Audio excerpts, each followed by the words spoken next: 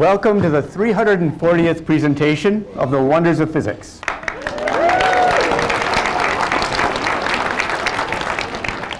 I'm Mark Erickson. I'm the chair of the Department of Physics. And as you probably know, Professor Sprott has been leading the Wonders of Physics for 40 years.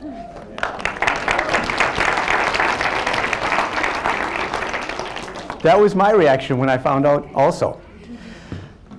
But then I started to hear rumors, whispering, discussion of the fact that there were jokes in the show. There was fooling around in the show. There were shenanigans inside the show itself. I wasn't sure, so I decided to investigate. And this is what I found. I discovered that Professor Sprott took our former chancellor, Jana Shalala, placed her inside a Faraday cage and attempted to electrocute her with a 1,000,000-volt Tesla coil.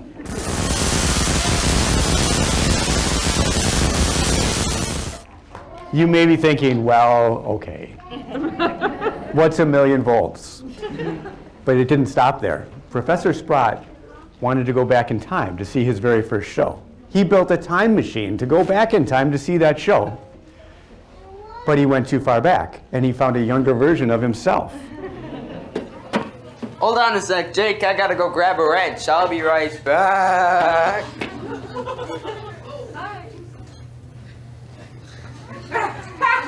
Excuse me? Who are you? Why, I'm Clint Sprott. You're not Clint Sprott. I'm Clint Sprott. You can't be Clint Sprott. Obviously, the handsome devil, Clint Sprott. Well, you are pretty handsome, but what is this thing?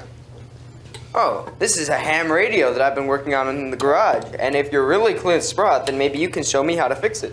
You know, that does look like something I built about 40 years ago. You know, I think if you turned the Zener diode around, the capacitor would charge just fine and it would work. Oh, really? But how did you know? Ah, never mind. Well, you know, I think it would do you some good if you would stay around for a little while. You might learn some physics that would be useful to you later in life. Well, I'd love to, but I'm due at Hamfest in half an hour, so I'd best be off. As you can see, things kept getting worse, and it was probably inevitable that sooner or later Professor Sprott would be arrested for breaking the laws of physics. Now, Professor Sprott has been accused of breaking the laws of physics, and we intend on putting him on trial for his crimes today.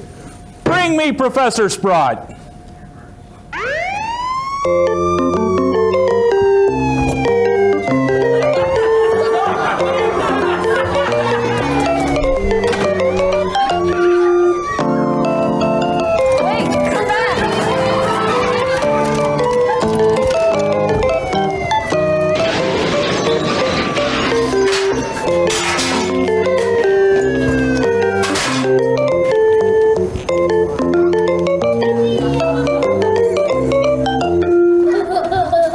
Welcome to the Wonders of Physics.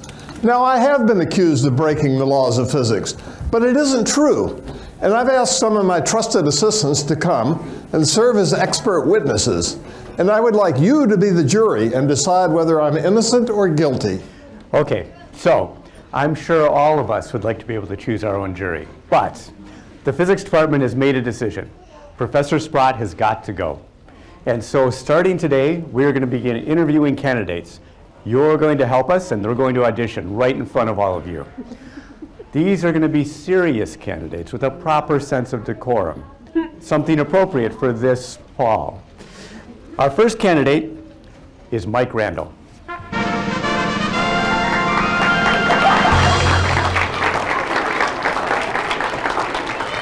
Goodbye, Professor Sprott! I decided to honor Professor Sprott today by wearing a top hat and tails. This is the closest outfit that I have. So to start it with, let me give you a definition of physics. Let me give you my definition of physics, okay? Physics is the study of stuff. Stuff, like this floor is made out of stuff. This room is made out of stuff. You're made out of stuff. But scientists have a different word for everything. Scientists don't call stuff stuff. Scientists call stuff matter. So on the count of three, I want you to all say it with me. 1, 2, 3, matter. So physics is a study of matter, like this ball. But wait, there's more. Physics is also the study of how you move stuff around. What gives you the ability to move stuff around? It's a one-word answer, starts with the letter E. Just shout it out. Energy. Energy, very good. Energy is the ability to do work. Energy is the ability to do anything. So physics is the study of matter and energy and how those two things play with each other, how they interact. Now this covers a lot of different things. It covers movement, like throwing a ball. It also covers sound you can hear, light you can see, heat you can feel, electricity, magnetism, and then a whole bunch of other stuff lumped together in a category called modern physics. Now, you all know that if you want to get something moving, you have to give it a push or a pull, right? Now, physicists would call that push or a pull a force. So to demonstrate that, I'm going to need a helper from the audience. Let's see. How about you right there in the end? Yep. Come on down here. No, I already got one. This one here. Don't worry, there'll be other chances. Don't worry. Hi, what's your name? Talia. Talia? Did I say that right? Okay, Talia, I need you to sit on this like you're going to sit on a bicycle, and that's the front wheel right there. Very good. Excellent. So we just said that if you want to get something moving, you got to give it a push or pull, right? So if you push against my hand, something should move, right? Let's try it. Nothing moving. Well, the only way that could be possible is if something else is pushing in the opposite direction from the direction you're pushing in. And there is. That other push is called a force. Or sorry, it's called friction. Friction is the force that when things are touching, it makes them stick together. So right now, Talia, that round board that you're sitting on, there's a lot of friction between that round board and the floor. The good news is that we can get rid of that friction. That is no ordinary board. That is a hovercraft. There's a leaf blower there. When I turn it on, it's going to put air underneath the board, and it's going to lift the board and you a tiny little bit, but enough that all that friction just goes away. Let's try it again. OK, so here we go. Push against my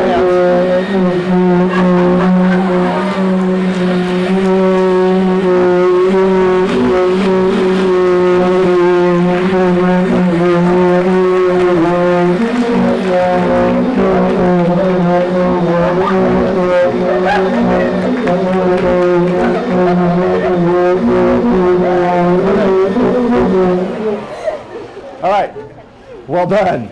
Let's give her a big round of applause. Thank you so much.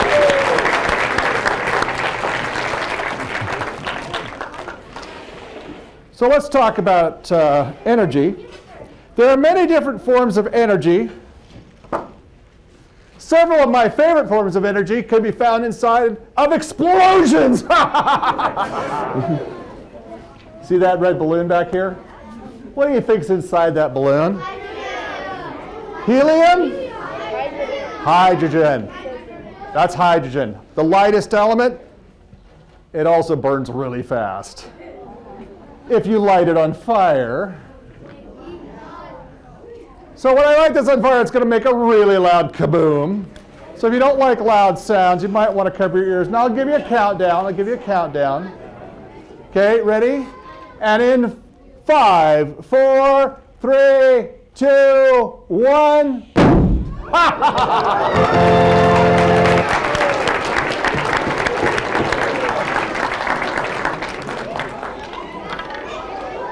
So, did you notice there were several different kinds of energy? There was light you could see. There was heat you might have felt on your face. There certainly was a lot of sound energy, right? Another one of my favorite kinds of energy is electricity. Now, a lot of people, we all love electricity. A lot of people don't understand what it is, though, and it's really pretty simple. All that electricity is the movement energy of little teeny tiny things called electrons. OK, that's pretty easy. Now, how do you get them moving? Well, there's several different ways to get them moving. One is something that I know you're all familiar with, especially this time of year when the air is dry. Have you ever rubbed your feet on the carpet and then reached towards something metal like a doorknob? Zap! A spark jumps off. It's called static electricity, right? What you may not realize is what you're really doing is you're rubbing your feet on the carpet. You're actually scraping electrons off the carpet and onto your body. Now they're trapped there unless you reach towards something metal. Then they jump off. Zap! And that makes the spark that you see. Now I have a machine that does this for me. It's right over here. This is called a Van de Graaff generator. And it looks like this. Well, it looks like little baby lightning, right? And that sound you hear might be a baby version of thunder. Now this is quite harmless. It stings a little bit. We're not going to hurt you. But real lightning is made in a very similar way. Now you all know that if you see real lightning or hear real thunder, you should get indoors quick because that's really dangerous. But this won't harm anyone. In fact, we're going to use this to do something quite special here. And I need a couple of volunteers to help me with this one. Special instructions. One of you has to have long, straight hair that's not all tied up. Long, straight hair that's not all tied up. Let's see here. Oh, there's so many good choices here. How about right there? You. And now I need somebody else. It doesn't matter what your hair is like, anybody at all. How about you right here in the end, sir? What is your name? My name is Rashid. Rashid, you stand right here. And you are? Alex. Rashid and Alex. So Alex, come over here. I'm going to have you put your glasses right there, Alex. And then I'm going to have you come around behind here and climb all the way to the top. Yep. You can lean on my hands. Now, I'm going to have you scoot your feet sideways as far as they'll go that way. Nope. Turn, face the audience. There you go. Perfect. Now put your hand right up here. Keep your hand there till I tell you to. Okay. Now, Alex, the really cool part about this is I'm about to give you superpowers. So my hair's going to stand up? Just as a beginning. Okay. So Alex, shake your hair out for us, please. Shake, shake, shake, shake. Okay. That's good. You guys see what's happening? I'm grabbing a mirror here so, Alex, you can see what's happening here. Floating. Yep. That's exactly what I wanted. So, who wouldn't? So here's what's going on. Right now, you are covered in those little electrons. Electrons are over every part of your body and every hair on your head. Now, electrons have a negative electric charge. Think of it like a little force field. If you put two electrons next to each other, they push apart and carry the hair with them. So the electrons on this hair are trying to get away from the ones on this hair. As they push apart, it makes the hair sticky outy like that. That's a technical term. Now that's not the superpower. No, you got to stay there. We're not done. We're just getting started here. So, okay, Rashid, there's where you come in. You stand right here. Okay, Alex, with your free hand, make a tight fist. Put one finger out, point it at Rashid's nose. Come in a little bit closer. Okay, can you feel that? Let me take off my Yeah. Can you feel that? Ow, I got shot. That's another superpower. We'll talk about that in a second. Keep pointing, keep pointing. I'm not done. Okay, you can feel it, right? Ow, yeah. Can you hear it? Yeah, I can. You can hear a little hissing sound, right? You might even smell some ozone. Alex is shooting an energy beam into your face right now. No, keep pointing, keep pointing. You feel it. Now here's what's going on. Those electrons are jumping off the end of your finger onto the air atoms, making the air atoms electric. Those electric air atoms are called ions. Those ions, nope, keep going. Those ions fly away from your finger and hit you in the face as wind. That's what you're feeling in your face. But it's an energy beam. Keep pointing. Give me a knuckle bump right now. We got a little bit of a spark there, right? So it's actually sending those electrons to you and then you send them to me. Or this is another superpower. So shooting energy beams off your finger is a genuine superpower. You have a second superpower, dance control. He's getting shocked through the soles of his feet. So as you're pointing at him, you can make him dance. All right, Rashid, that's great. You can now sit down. Let's give him a big round of applause. Alex, you stay right there. You put your hand down. Now, I think you have another superpower too. So point out at the audience with your finger. Now do this with your finger. Curl it in and out. Watch his hair. You have hair control. You totally have hair. Let me bring this mirror up again so you can see it. So keep doing that with your finger. I can see it because Yeah. it's on my face. I know. So you have hair control. That is another superpower. So we actually gave you 3 superpowers today. Isn't that cool? Yeah. Now, you can put that arm down, but keep the other one on the ball there. Okay, now you can take your hand off that ball. Now watch this. Your hair is still sticky outy, so technical term. The reason why is you're standing on a plastic ladder. Electrons have a hard time moving through materials like plastic. It's called an electrical insulator. So as long as you're standing on that ladder, the electrons are still trapped on you, and your hair is still sticky outy. Technical term. Now, I want you to jump down. Boop, and down comes your hair. Why? Electrons' favorite place to go is into the ground. So as soon as your feet hit the floor, zoom, down went the electrons, down came your hair, and I'm sorry the superpowers went with. But you did a great job. Make sure you grab your glasses. Excellent job.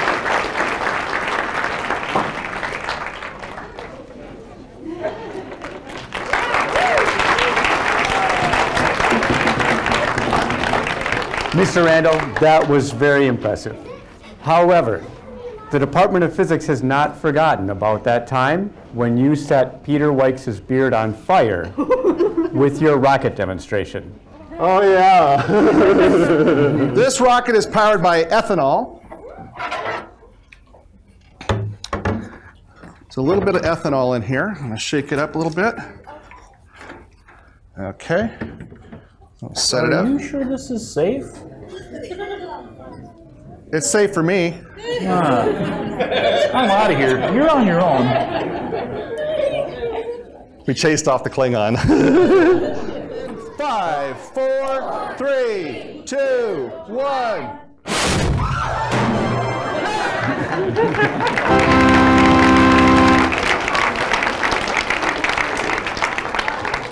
Of course, Professor Sprott occasionally had his own adventures with rockets.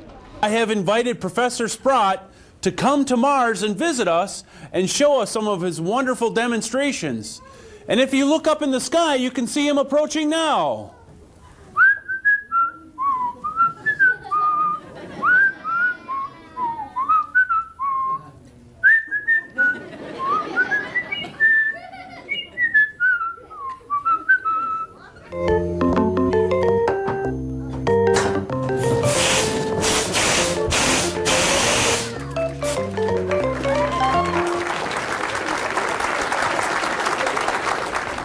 Our next candidate to audition will be Emeritus Professor of Physics, Michael Winokur.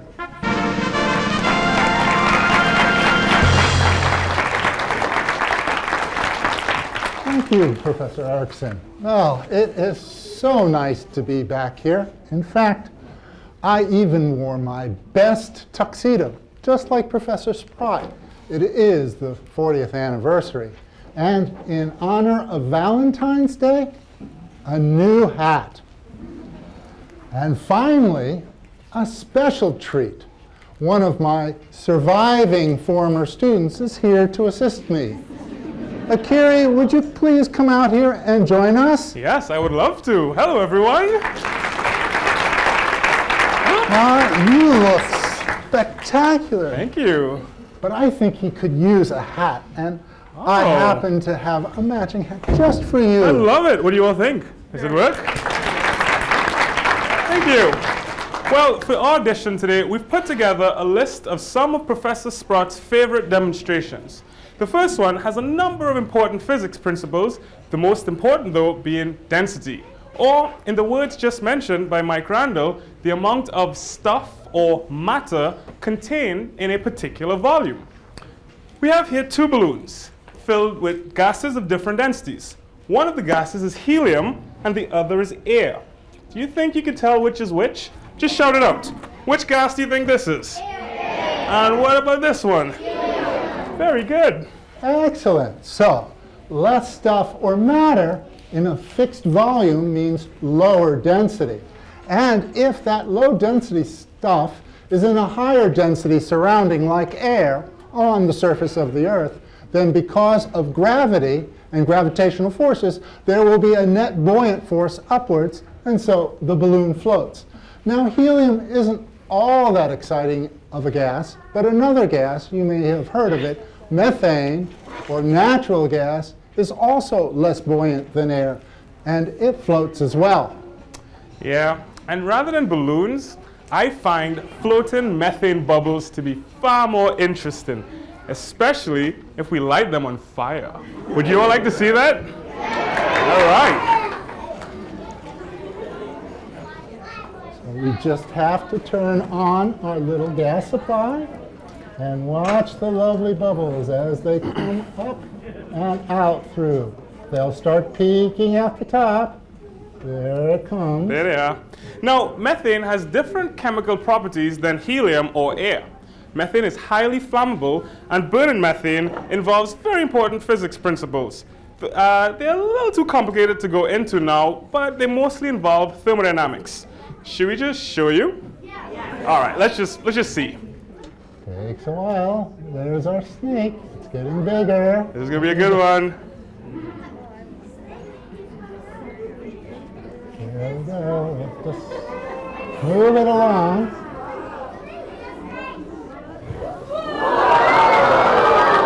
That was a good one. Would you like to see that again? Yeah. All right, let's do it again. Hope we get a nice long one again. And here we go. That was fun. Well, now we have a demonstration that combines buoyancy with another physical property of swirling fluids or vortex motion. Now, vortices are an everyday occurrence. I suppose many of you live in a house. Sounds about right. Well, have you ever noticed the swirling water that goes down the sink or the bathtub? You just saw a vortex. Now, in the air, there are vortices as well, but they are rather hard to see, unless, of course, they're really, really strong, and they reach down to the ground, and then they can pick up dust or dirt, or in Wisconsin, cows or other matter. And then, well, tornadoes and hurricanes are famous examples of vortices. Now, hot air is less dense than cold air, and so it rises much like the methane bubbles did. A great example of this are hot air balloons.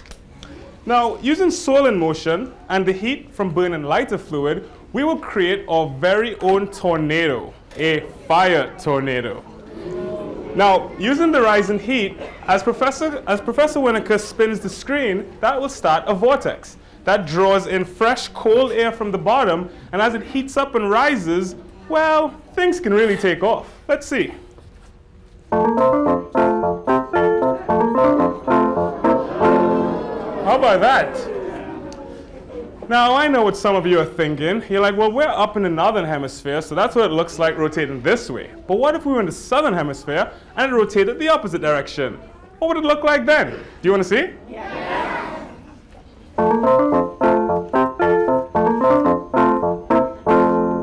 Huh, go figure.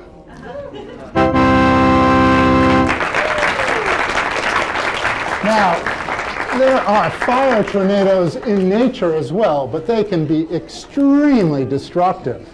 Now, for a bit of a different twist, shifting gears, we have an electrifying demonstration that uses electricity and a device called a capacitor in this orange box here. Now, capacitors store energy in electrical charges, but they are not batteries. Batteries store their energy through chemical processes. On the other hand, capacitors store energy just because of their geometry, two metal plates held very close together, but not touching, and the fact that there are two types of electrical charges, positive and negative, that attract one another very, very strongly.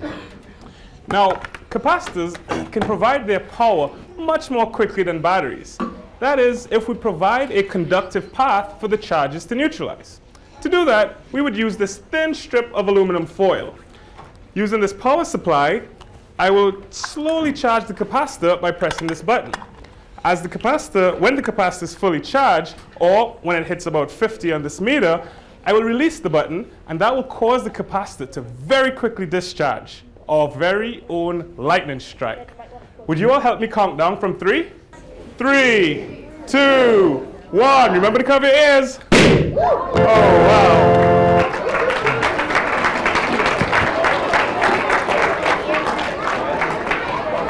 Finally, it's a chance to talk about force, and area.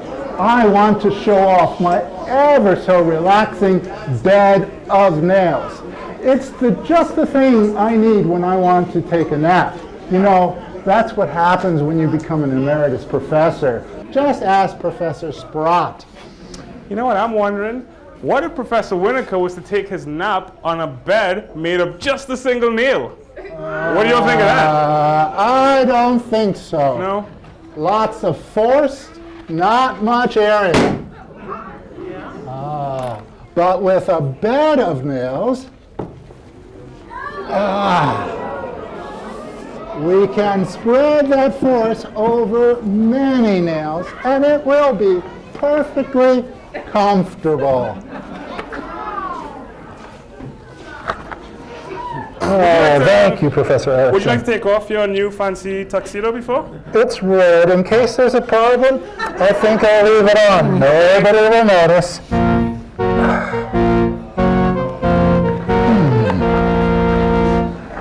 You know, so I don't get cold, we even have a blanket of nails.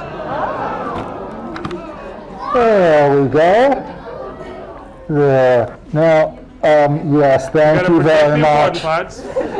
So Curie is going to show off and put a cinder block on top of the blanket and split it with a sledgehammer. Now, it's very important that you do not try this at home.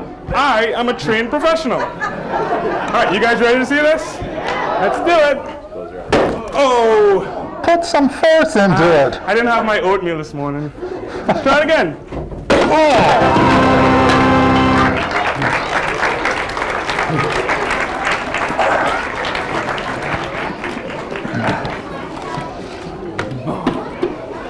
Oh, my back. It never felt so good. Oh, that's good. Okay.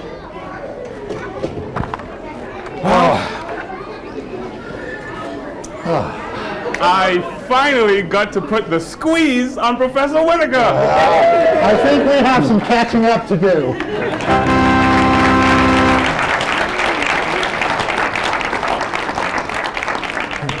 Well, those were some excellent demonstrations. But those costumes, I'm not sure. They may have even been worse than some of Professor Sprott's over the years. Our next candidate to audition is Mr. Terry Craney. Thank you, Professor Erickson. Yes, I'm here to audition for Professor Sprott's position. I am the most qualified candidate here, and I also have the endorsement of the National Steampunk, Retired Physics Professors Humorous Puns Association. That is the NSPR PPHPA organization. Even Professor Sprott never had their endorsement. Mr. Craney, is it possible he never had their endorsement because there is no such organization? Yes, there is an organization. There's one member, me. I'm the president, and I'm also chair of the endorsement committee. Mr. Craney, I think you're wasting our time. Okay. Speaking of time, though, did you hear about the very hungry time traveler that was at the local buffet restaurant? She went back 4 seconds. 4 seconds. Rough audience. Okay, so let's do some demonstrations, some basic demonstrations that we've done over the years that I've done and Professor Sprott has done. I do them as well as Professor Sprott. My jokes are funnier, as you can tell. Okay, so let's start out here. What I have here is just a piece of copper coil. Just standard copper. Copper is kind of an interesting material that has two properties. One is that it's normally not magnetic. If I take this magnet here and put by the copper, it doesn't attract. But copper is a very good conductor of electricity. That means it can move electrons from one copper atom to the next, to the next, to the next, without much resistance. And we can produce a current. Well, one way of producing a current is simply take this bar magnet, standard kid's magnet, you might say, and I'm going to insert it into this copper coil. And watch what happens on this galvanometer up here, which registers current, the flow of electrons. When I push it in, it goes one direction. When I pull it out, it goes the other direction. Pretty straightforward. What I've made here is a human alternating generator. Now, three things are going on in this simple demonstration. Number one, I'm producing a current in here, and you can see that with the galvanometer. The second thing is, what you can't see, is that that current creates its own magnet called an electromagnet. And that electromagnet opposes the original magnet. So when I push this in, it's like two magnets opposing one another. I have to use energy and overcome that force and use energy to do this. There's a famous saying in physics, there's no such thing as a free lunch. Here's a classic example. You have to use energy to create electricity. That tuna fish salad sandwich I ate 3 days ago ultimately ends up as current, is what happens. Now most current is produced not by some person pushing a magnet in and out of a coil, but they use some other form of energy, whether it be gas or coil or nuclear power, air, water, whatever it might be, and they turn a generator then. And that's how most of our current is produced. By the way, speaking of copper, speaking of copper atoms, did you hear about the two copper atoms that were talking? And the one said, I think I lost an electron. The other one said, are you certain? And the first one said, yes, I'm positive. Would you like to see that demonstrated on another apparatus here? Yeah. Okay, so what do you think I have here? It looks like a guillotine, right? But it really isn't. It's the University of Wisconsin Physics Department's very own vegetable chopper. And if you order within 30 minutes after the end of the show, free shipping is included. So would you like to see that work? Yeah. Okay. You like the face on there? Kind of looks like that famous painting, The Scream. Okay, so let's take a look at it. Let me take this. I have a copper blade here, as you can see. I'm going to lift it up. I'm going to put the carrot in here like so. Lift it up. I have a trip mechanism up here on the top. And are you ready? 3, 2, 1.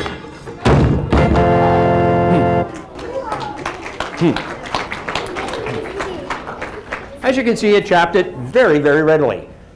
Alas, poor Yorick. I knew him well. Okay, this is not the physics version of Hamlet, so I guess we won't go on with that then. Okay. You want to see it again with a variation? Yeah. Okay. This time I'm going to take a large set of magnets, like we talked about over here. Okay, and I'm going to put them right at the base where the blade comes down. All right. Let me lift this up again. Make sure they're in place. Take another carrot. Put it in here. Like so. And try it again. You ready? 3, 2, 1. Hardly dented it. A little bit of a surface scratch on this, but hardly dented it. How is that possible? Well, again, let's go back to our three principles. The blade came down, it hit the magnets here, which created a current in the blade. That current created another magnet, which opposed the original magnet and basically slowed down the blade. And the carrot was saved. Now, if this was an actual guillotine back in the 1700s during the French Revolution, all Marie Antoinette would have had to do was what? Put a large bank of magnets on the back of her neck and she would have been fine. Physics saves lives. Do you like my coat, by the way? I had a different coat, but it was collecting a lot of static electricity, like they talked about earlier there. So I sent it back, and they sent me a new one free of charge.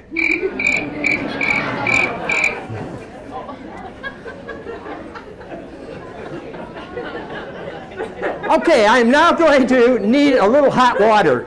I'm going to need a little hot water in just a moment. So let me take this paper cup, start this Bunsen burner.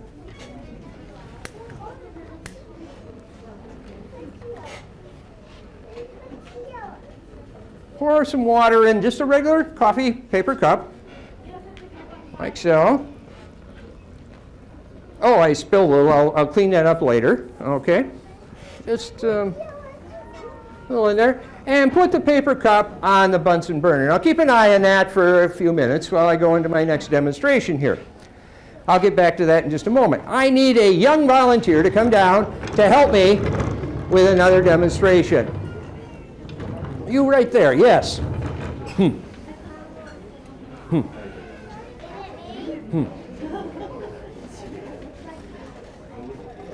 Okay, and your name is? Sandri. What? Sandri. Sandri? Okay, Sandri, here's what we're going to do, Sandri. We're going to have a race. I want you to take that metal ball right there, okay, in just a moment. And I will take this metal ball right here, okay? And what we're going to do on the count of 1, 2, 3, go, we're going to drop the balls through these copper tubes. You want to look down each tube and make sure there's nothing in either tube? Nothing. And you want to look on this one, make sure there's nothing there? Nothing. Nothing there. Okay, Sandri. All right, so when I say 1, 2, 3, put your hand down here, yeah, a few inches below. When I say 1, 2, 3, go, we'll drop the balls. 1, 2, 3, go.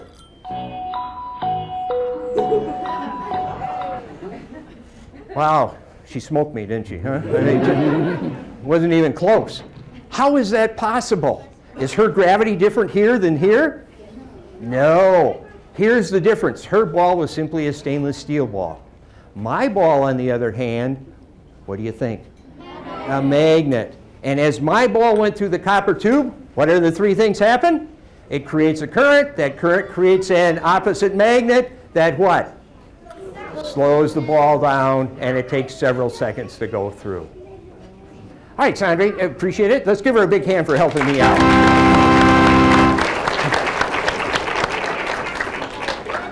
Okay, let me get back to my cup here now. It's been on here for a couple of minutes, as you can see. It's getting close to a boil. There's a little steam in there. Let me dump the water out, and you can take a look at it, and you're going, wow. I mean, I saw some looks on some faces when I first put that on there going like, he's putting a paper cup on a Bunsen burner. If you look at the bottom, it's completely fine, okay? Two physics principles are taking place here. Number one, for me to get the heat from that flame, I need a very thin bottom. If this was a thick piece of cardboard, it wouldn't work. The cardboard would start on fire. But the thinner it is, the better. It's kind of like your home, at home, in the wintertime here in Madison. If you have a thin wall, you're going to conduct a lot of heat to the outside. If you have a thicker wall with lots of insulation, you won't conduct the heat. Here I need something very thin. Second thing, and equally important, in fact probably more important, is I need some substance inside here to absorb that heat. Heat's a form of energy. I picked water. Why did I pick water? Because it has a very high, what we call heat capacity, or specific heat. And that means it can absorb a lot of heat into itself without raising much in temperature. So the heat from that flame was conducted through to the bottom into the water. Some of the water may have started boiling. That's another heat absorbing process called heat of vaporization, when the water goes from a liquid into a gas. All of those added to the fact that the bottom of the cup never hit its kindling point and never started on fire. Now, as you can see here, though, you say, wait a minute, there is some char around here, right? What burned? It's the lip. And why did the lip burn? It's thicker, and it's not in contact with the water. So that burned then. Okay.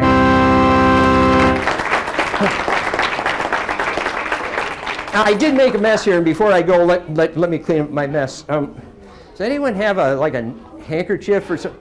A handkerchief. Ah, and your name is? Lore. What? Lore. Lore? Okay, Laura, thank you. Can I use this to clean? Yeah, okay, thank you. Let me clean that up a little bit. Now, here, well, now it's a little dirty.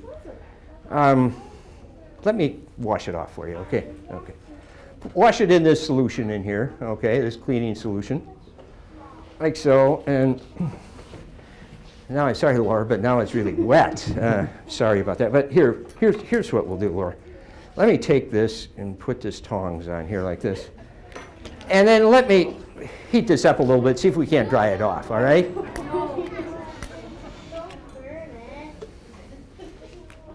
Oh my goodness. Oh, Professor. Oh, can you? Oh my goodness. Can you say? I ruined it. I think I ruined your handkerchief. I'm sorry. Wait a minute.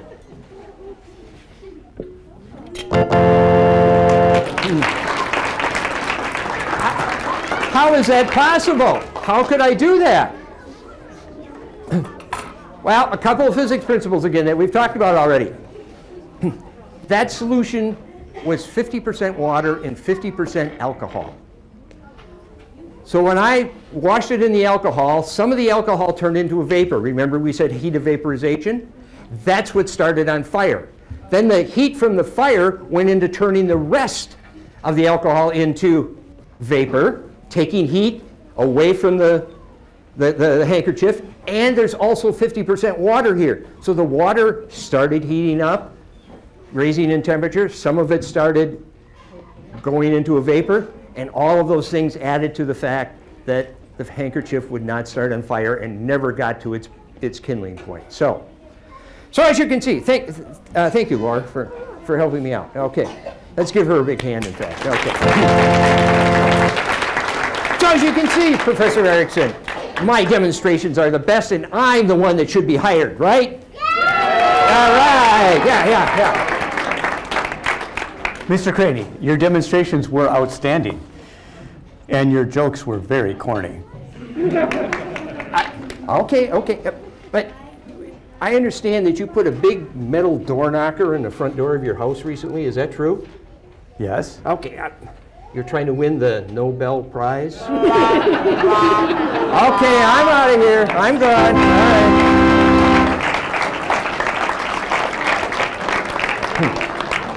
You know, Professor Sprott had a few corny jokes himself over the years, and I don't think we can have any more of that. When you dance, you do use your feet, and it's a great way to build up heat. And I think that's pretty neat. Don't you agree, Mr. Pete? Wow! Congratulations, Professor Sprott. As a poet, you're smoking hot. You know, I did meet someone who was studying heat. Who's that, Mr. Pete? Let's get ready to rumble. Ladies and gentlemen, boys and girls, put your hands together for the next hosts of the Wonders of Physics show, Sam, Braden, and Owen. Whoa. What is going on here? Well, what does it look like? We're grad students and we're auditioning for Professor Sprott's job. Aren't you a little young to be interviewing for Professor Sprott's job? Look, just because we didn't go to school with Isaac Newton like you did, doesn't mean we aren't qualified for the job. Everyone who's auditioned so far looks like they knew Galileo personally. Anyway, we think it's high time that there are some fresh faces and fun ideas around here. The Wonders of Physics need to be explosive, energetic, and in your face. Okay, let's see what you've got. Perfect. All right, so for our first demonstration, I'm going to need a volunteer, someone who hasn't volunteered already. Let's see, tie-dye right in the middle there. Come on down. Let's give our volunteer a big round of applause. Perfect. So our first demo today is going to be a vortex cannon. Ooh. All right, so what's your name? Ollie, nice to meet you. What you're going to do is you're just going to hit this like a drum like that. Perfect. Is that it? Thank you. Is that it? Hold your horses. We're getting there. Okay. This is a vortex cannon. It is working. We just can't see the vortices. So what I'm going to do is fill it up with a little smoke, and we'll try it again. All right. Hit it again. Nice. Do another one. Rapid fire. There we go. Very good. Big round of applause.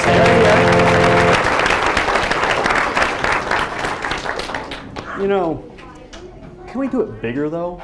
We can do it bigger, guys. So let's try this one, perhaps. All right. I'm going to fill it up with smoke. Try it again. Ooh, look at that. Okay. Maybe a little softer. See if we can get it slower. There we go. Look at that. Do a few more. Yeah, very good. Nice job. Big round of applause. Nice job. So the way this vortex cannon is working is we're just forcing air out through the hole in the front here. Now the air that goes through the middle is traveling faster than the air that goes around the edge because it gets slowed down as it scrapes up against it. So you get this nice little ring where all the smoke gets trapped, and we get this nice little effect here. Now, you can make either of these things at home. You could make this one with a red Solo cup, and this is just an oatmeal container, either of which you could find at your local grocery store or frat house. You know, maybe I'm being a little picky, but can we even do it bigger? We can do it bigger, guys. Wonderful. What if we tried this one? All right, so I have a volunteer here in the second row. It's time to put that cup on your head. Just stay right there and balance it on your head, okay? All right, so let's see if I can knock this off your head, all right? Ready? 3, 2, 1. Oh, a little slow. Let's see. There we go.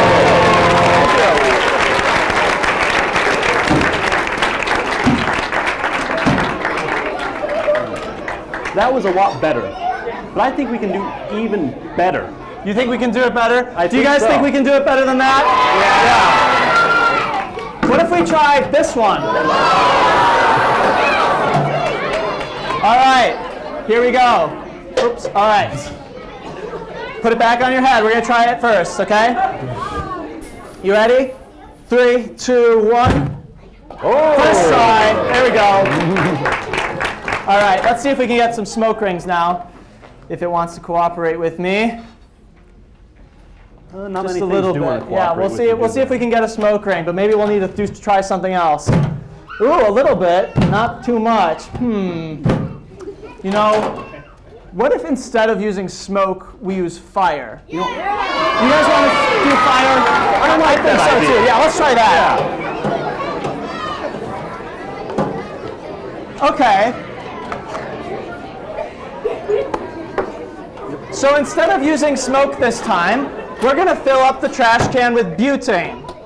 Butane is a flammable gas, so don't try this at home. And I'm just going to launch it right at this nice little ring of fire here. So are we ready? All right, let's see if we can do it. 3, 2, 1. Look at that. That's better. Very cool.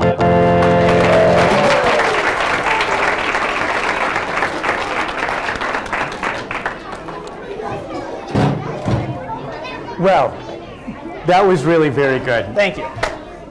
But I sort of thought it would be more in your face. Oh, we can get in your face. I'll need a volunteer, preferably someone tall with bad reflexes. Any takers? Let's see here. Ooh, back corner over there, Braden. Back corner? Back corner, right back there. Back corner? All right, you up there in the back corner. Ooh, yeah, there we go. Yeah, come on down. Let's give a round of applause for a volunteer.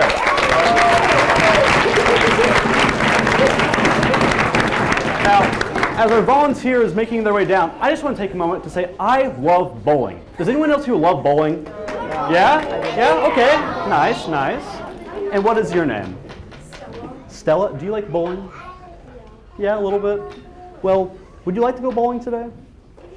Sure? Huh, okay. I'll have you follow Professor Erickson over to that stool over there if you would. And today, this is going to be our bowling ball. 18 pounds suspended from the ceiling by this little wire here, making what we in the business call a pendulum. I'm sorry, I didn't speak loudly. Now, thank you.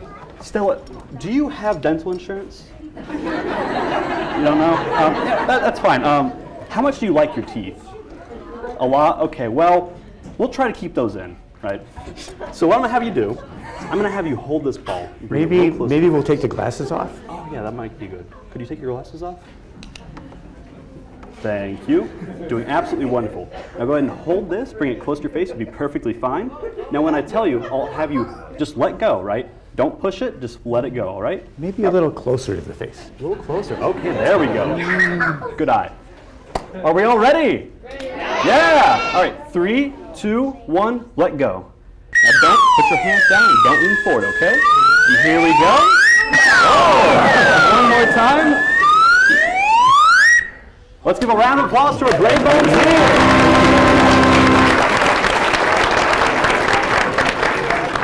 Now what happens is objects have a tendency to be lazy, just like me on a Sunday. So objects have a tendency to want the minimum amount of energy possible. When the ball is here, it doesn't want to move. But when I bring it up off the ground, gravity wants to pull it back down, giving it gravitational potential energy. It has the potential to move. When Stella let go, the ball started getting kinetic energy. It started moving.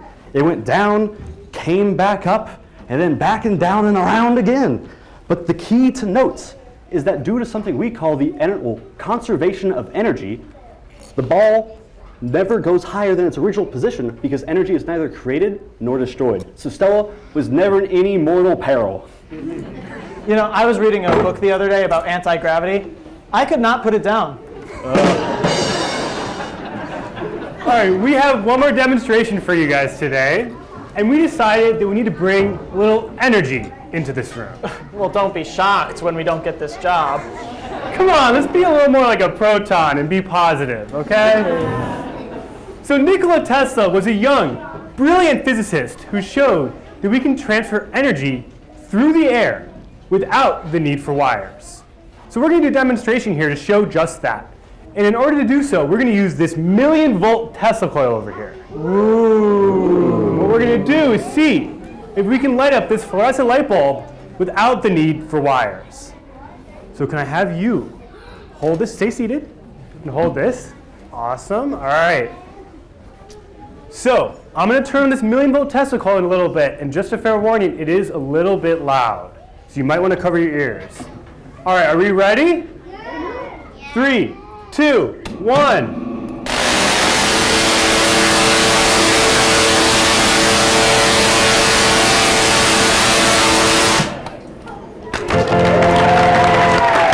Thank you.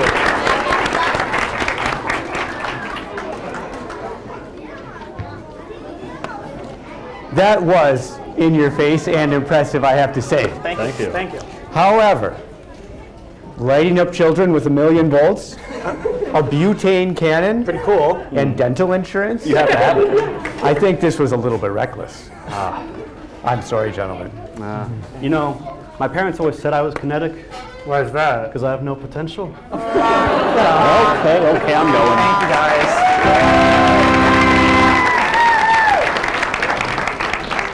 The Wonders of Physics has a strong tradition of having graduate students in the show, and I think it's going to continue for many years. Our final candidate who will audition today is the Physics Department's very own Hattie McLean. Hi, everybody! Professor Erickson, I am so excited to audition today because what Professor Sprott started 40 years ago is an amazing program, and I'm so happy it's going to continue. I do think, though, however, that I can take what he started and make it even better. So for my audition today, I'm going to start with something big. This cage over here called a Faraday cage. Now, this Faraday cage is basically a box made out of metal that protects anything on the inside from electric fields or electromagnetic radiation on the outside. How, you may wonder? Well, this cage is made of a conducting metal, so when the charge hits it, it goes through the metal and around the outside of the cage, leaving anything on the inside unharmed. Now, for my demonstration of the Faraday cage, I really wanted my audition to stand out. So I brought in a special guest today, someone that you all know. He wears a sweater even in the summer. He's our favorite mascot, Bucky Badger.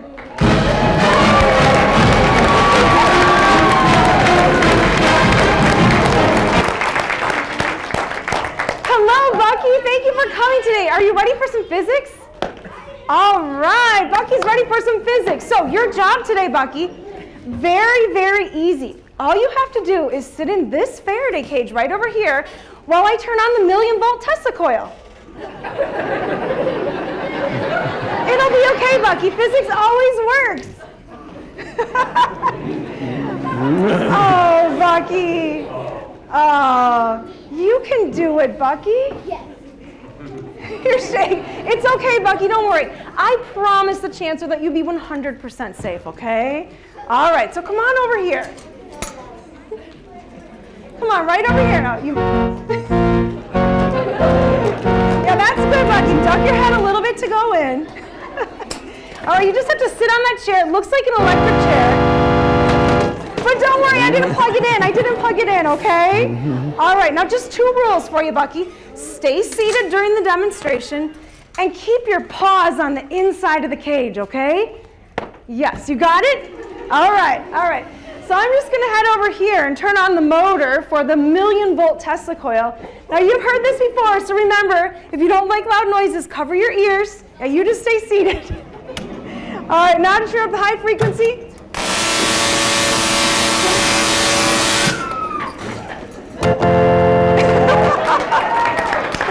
Oh no!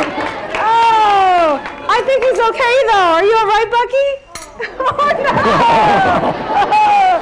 Oh no! Everyone give Bucky a round of applause. There you go. All right. See, Bucky? It's physics. It always works. Come on over here. Now, that Faraday cage may seem really weird, right? But I have a question for you. Have you ever been in a car? Yes. Yes, you drive it. Raise your hand if you've ever been in a car. Oh, almost everybody. All right. Well, you know what? If you've been in a car, you've been inside a Faraday cage before. The metal frame of the car protects you from a big electric charge, let's say a lightning strike. If you've ever been in an airplane, you've also been in a Faraday cage. The aluminum hull protects you from any lightning strikes. Now, Bucky, the cool thing about Faraday cages, though, that the blocking works two ways. So if we create any electromagnetic radiation inside the cage, it won't escape. Do you want to see that happen? Yeah, you do. All right, all right. So this one is for everyone to participate in. If you have a cell phone, pull it out. All right, Bucky, you can use mine, all right? Yeah, I don't think that's gonna work for you, Bucky. You can use my cell phone. Now, parents, take note of this, because if you've ever wanted your kids to get off screens, you can use this very science to do that for you. No yelling needed, okay? So, pull out your phone and go to the Wi-Fi and look for the router for this room. Now, our router is called CH-2103. Bucky, I'll pull it up for you on this one. Now, see, it's right there. Now, you don't need to connect to it because it's password protected. Bucky knows the password, but we all know he's not talking. No, so just be able to see that router visible on your phone. All right, you got that, Bucky? All right, stay there. Keep your eye on that router. Now, I'm going to go over here. Here's the actual router in the room, this black box. Now, parents, if you want to block the Wi-Fi signal, just make your very own Faraday cage. This is just a plastic bin, plastic storage bin that I've covered inside and out with tin foil. And this is how it works. Simply put the router inside, put the cover on the box. I'm going to use a heavy weight on top just to make sure that there's a good connection on all sides of the top. Now, if you want to recycle your Wi-Fi, just turn it off and turn it back on again. How those fingers work on that touch screen, Bucky? No, okay, let me do it for you. All right. So, if you bring the Wi-Fi back up, you'll notice for most of the room, the router does not appear. We've essentially blocked the signal. Now, there may be a few people really close to the router that are getting a very weak signal, but for most of the room, you probably can't see it. Can you see it on your phone? No, you can. You're pretty close, right? All right, so parents, next time you want kids off the screens, just block the Wi-Fi signal, and you don't even have to tell them. They'll turn it off. I can't, however, do anything about that unlimited data plan that you pay for. Thank you, Bucky. All right, well, Bucky, I want to thank you for coming and doing physics with me today. I know that you're a busy mascot, so I'll see you at the next game. Yeah, you gotta go. All right, thank you, Bucky.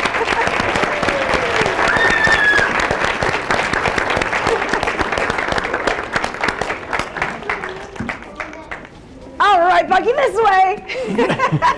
Yeah, right over here.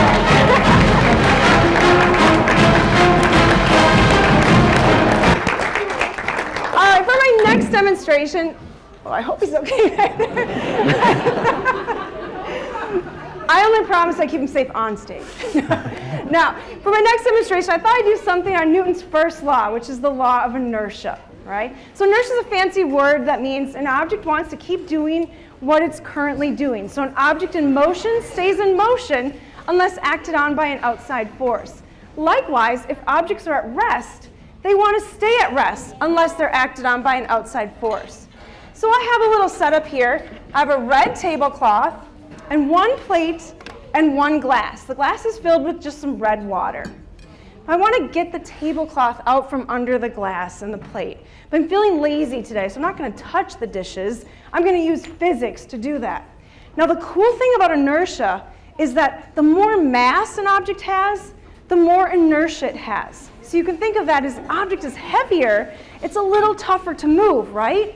So more mass equals more inertia, and the fact that an object wants to continue doing what it's really doing. So, hey, Professor Erickson, what are you doing? Well, Hattie, I heard you say more mass, more inertia. I'm just trying to be helpful. That's right, I did say those very words. You're right, I did. So, okay, so Professor Erickson put on another plate and another cup. It's pretty high, but he's right, I can do this. Can you please promise me no more glasses, okay? This is it. No more glasses. Okay, good. So, more mass equals more inertia. So I really should be able to do this because I have all of that water and 2 plates now and 2 cups. So what is happening here? Whoa. Professor Erickson, you said no more glasses. No more glasses, just 1 goblet. 1 goblet, all right. Okay, so now 3 level. Thank you very much. I've learned my lesson to not ever turn my back on you. Now, let's take out the tablecloth, all right? Only putting force on the tablecloth, not on the dishes. Count me down from 3. 3, 2, 1.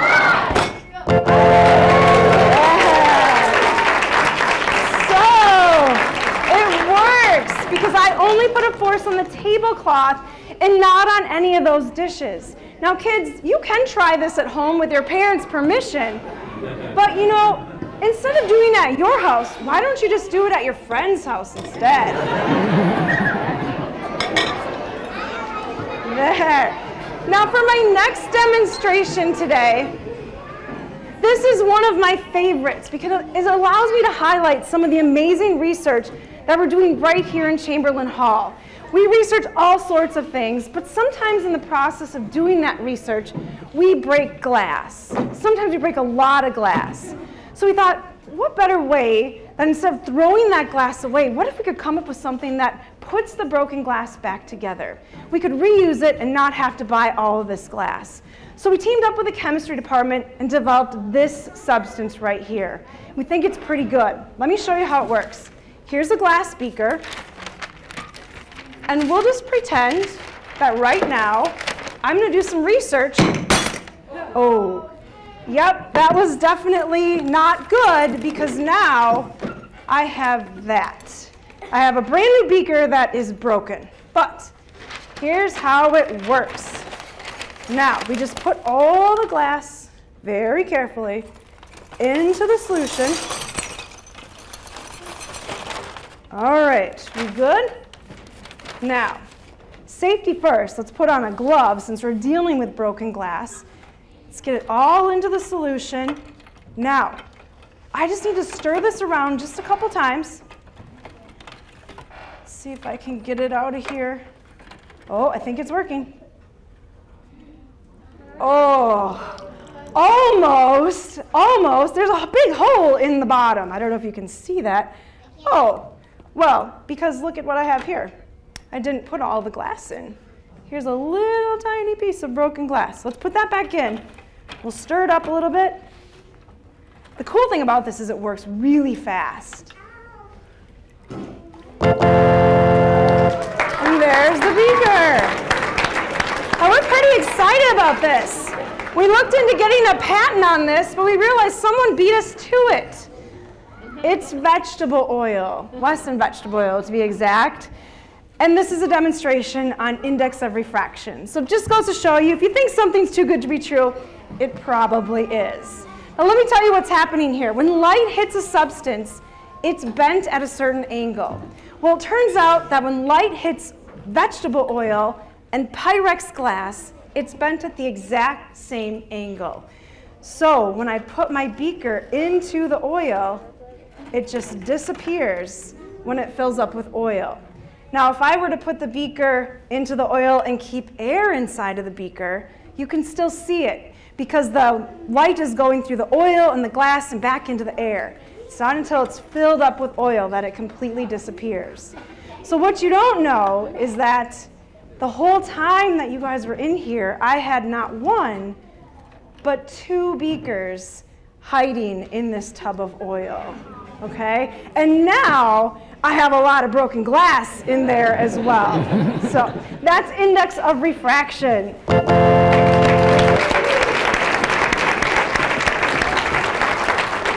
my final demonstration, I wanted to end my audition with a bang. So I brought the UW ping pong cannon with me today, okay? It does one thing and one thing only. It shoots ping pong balls. It's this big, long tube that you see taking up the entire space of the desk. Let's move this back. Here's our ping pong ball. It's orange. Now, this tube is hooked up to a vacuum pump and sealed on both ends with tape. Professor Erickson, I'm going to need your help with this in just a second. Now, what we're going to do is I'm going to seal up the end of this tube with some tape, like I said. And it doesn't have to be pretty, but I just have to make sure that there aren't any air bubbles in the tape on this end. All right, I think that's good. Would you like to start the vacuum pump? Perfect, so the ball rolls to the end. So now what's happening is the air in that tube is being taken out. So eventually, we'll end up with 0 air pressure inside the tube compared to all of the air pressure outside. All of this air that we're walking around in is like an ocean of air, and we're on the bottom. It pushes at us on all sides with a force of about 15 pounds per square inch. Now, it may not seem like a lot, but we can produce some pretty cool effects with that amount of air pressure. How are we looking?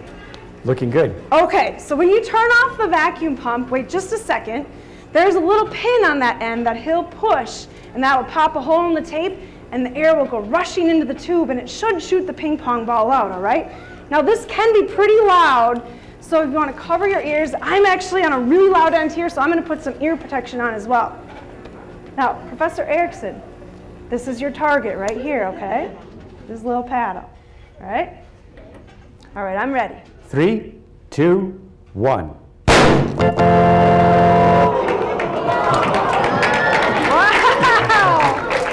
Nice job. So,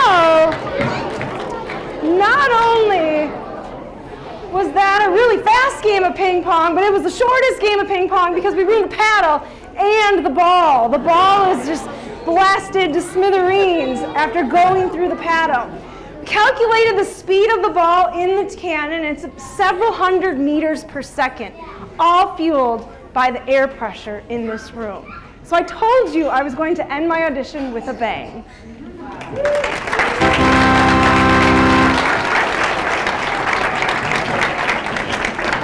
Thank you very much, Hattie. Those were outstanding demonstrations. However, the Department of Physics has not forgotten that last year you set the curtains on fire with your rocket demonstration. There was that. So let's give it a try. Yeah, das ist a good rocket. Yeah, here's the curtain that I set on fire last year. But Professor Erickson, it's really okay because we can still use it. It just hides right behind that garbage can, okay? Now, as I'm sure you've all guessed by now, the Department of Physics is not firing Professor Sprott. In fact, he has been working tirelessly behind the scenes for the last several years to put the wonders of physics on very strong footing going forward. I'm very pleased to announce today that Hattie McLean will be leading the wonders of physics moving forward.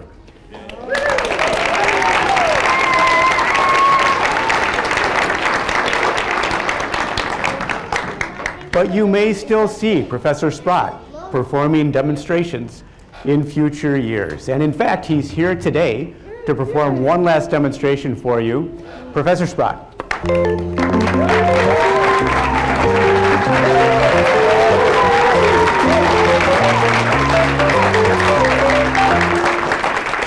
Welcome to the Wonders of Physics. Now, when I did the first one of these shows 40 years ago, I never imagined that we would still be doing it 40 years later. But seeing your smiles and your enthusiasm has been the high point of my life, year after year after year. But all good things must come to an end. And at 80 years old, I feel like it's the right time to put the program in the hands of the younger generation, something some of our politicians might consider. And so I'm delighted that in the future, the Wonders of Physics annual show will be under the capable direction of Hattie McLean.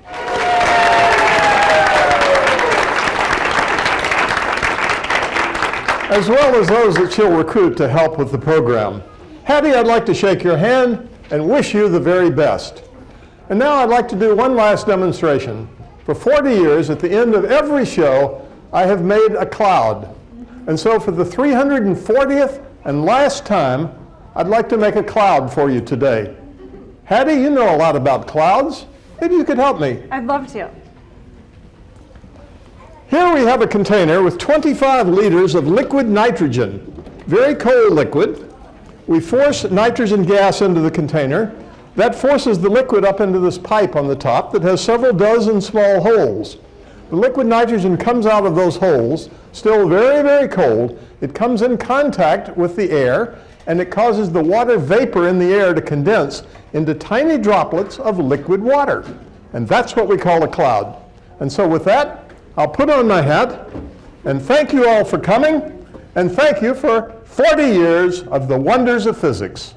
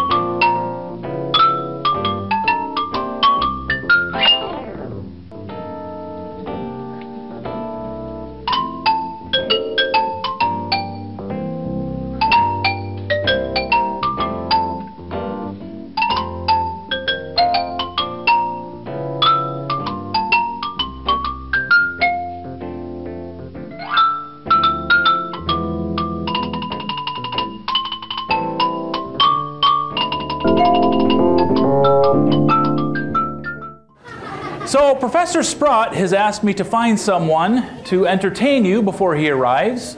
So I've gone over to the zoo and I found a great storyteller to come out. So please welcome Reed Miller. Peter, who's on first? Oh, yes. Who's on first? What's on second? And I don't know who's on third. But, you know, enough about baseball. We did that last year. Well, I have found a dancing scientist who recently appeared on America's Got Talent. Please give a welcome for Jeffrey Vinicor. Don't you agree, Mr. Pete? Wow. Congratulations, Professor Sprott. As a poet, you're smoking hot. You know, I did meet someone who was studying heat. Who's that, Mr. Pete? Well, it's a scientist from the Madison Area Science Technology. Please give a warm welcome for George the Big Bang Boomer.